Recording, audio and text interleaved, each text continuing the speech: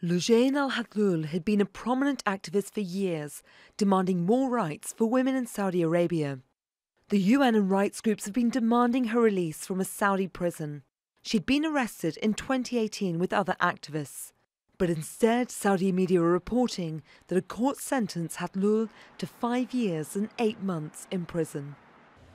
She was found guilty on charges including agitating for change and mounting a campaign against the Saudi royal family.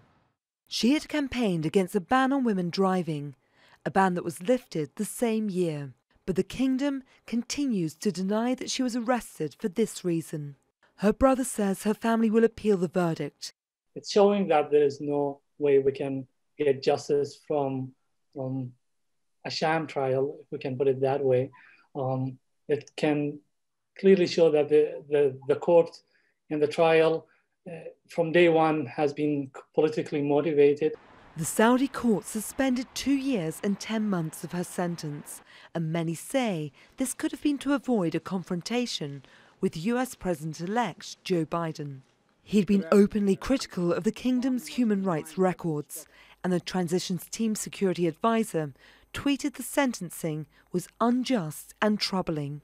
The judge's verdict today gave her credit for time already served, and so if you do all the math, there's a good chance that she might be out of prison in about 2 months. And that's not a coincidence, because I think the incoming Biden administration really is weighing heavily on the decision of the Saudi authorities on this topic.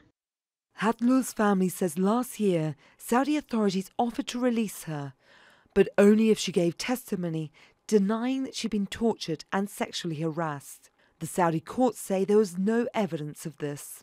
The family say the torture was designed as a brutal way to break her, but she won't be broken. Burdon-Manley, Aljazeera.